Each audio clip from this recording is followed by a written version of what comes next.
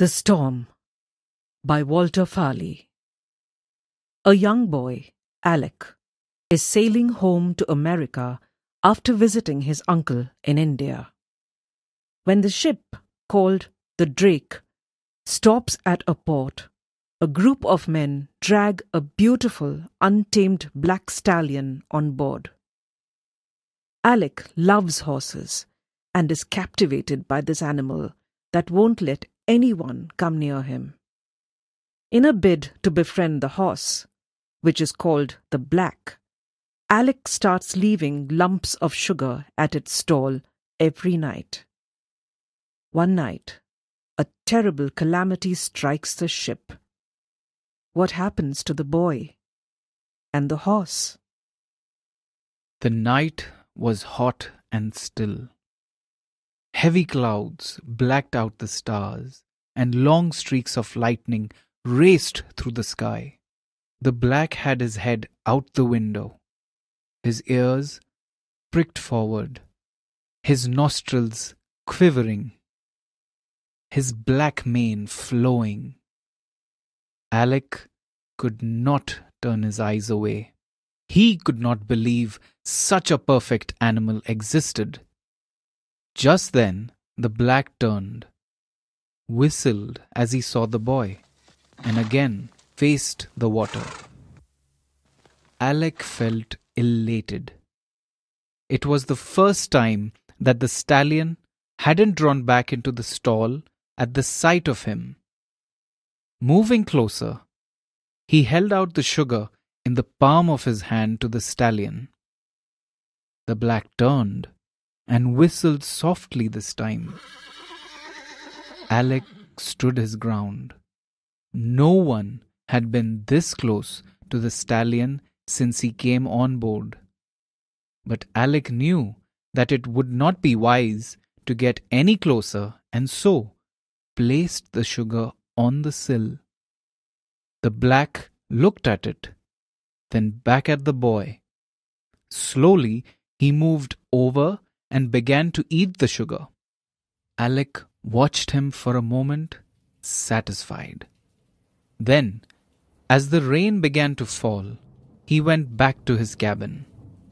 In the middle of the night, the Drake lurched crazily, awakening Alec, who was thrown onto the floor.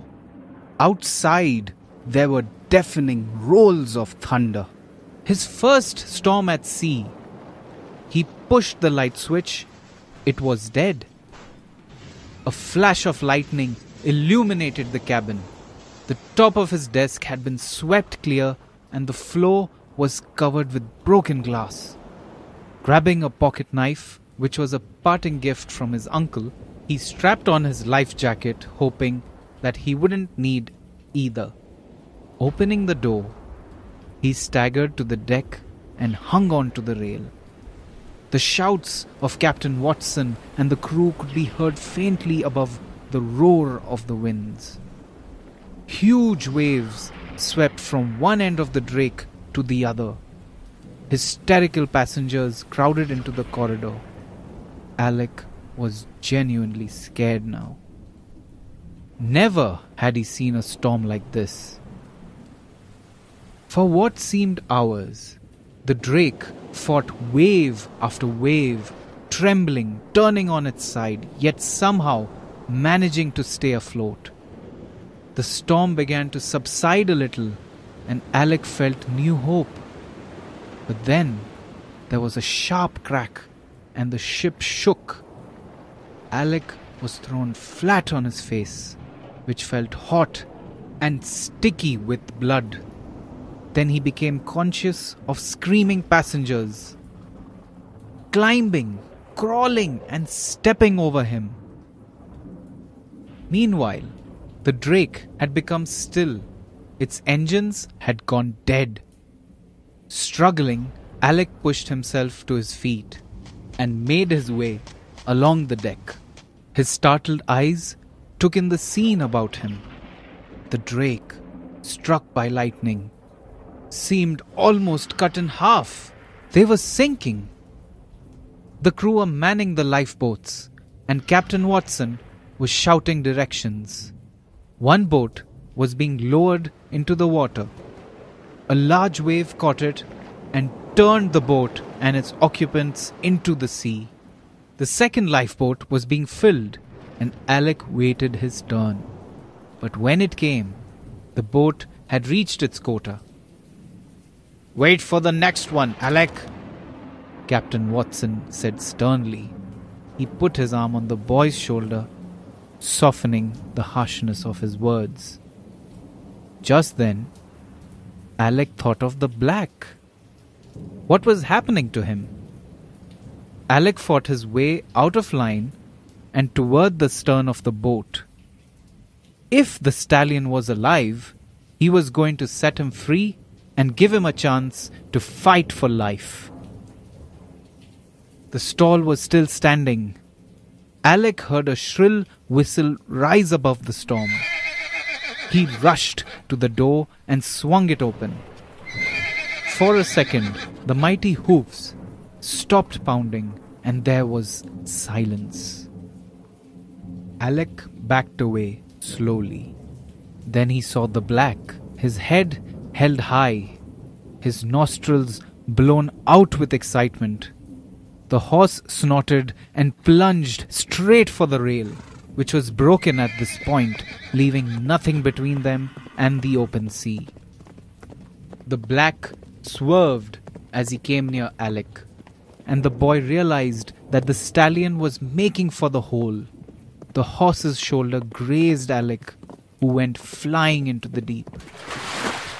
When he came up, he heard an explosion and he saw the drake settling into the water.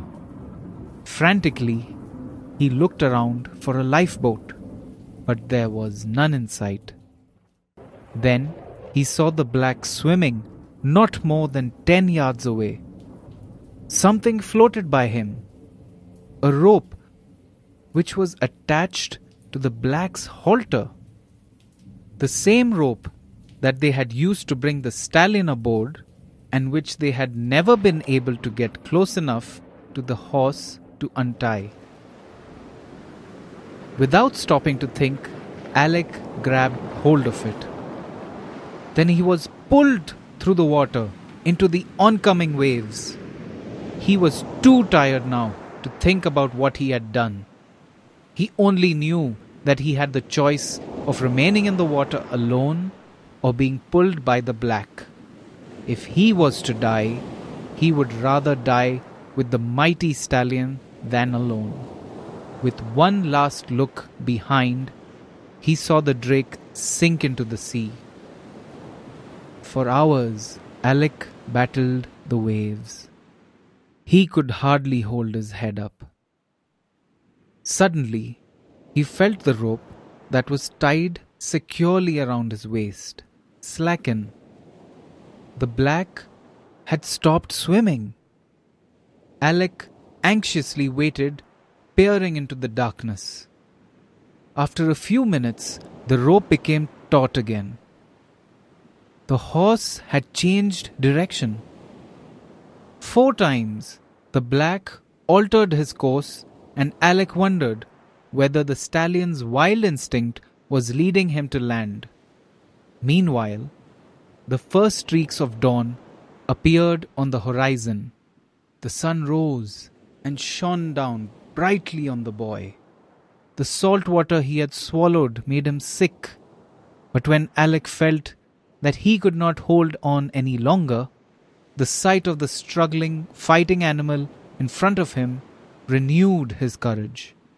Suddenly, he realized that they were going with the waves instead of against them. Yes, they must be approaching land. Eagerly, he strained his salt-filled eyes and looked into the distance. He saw a reef.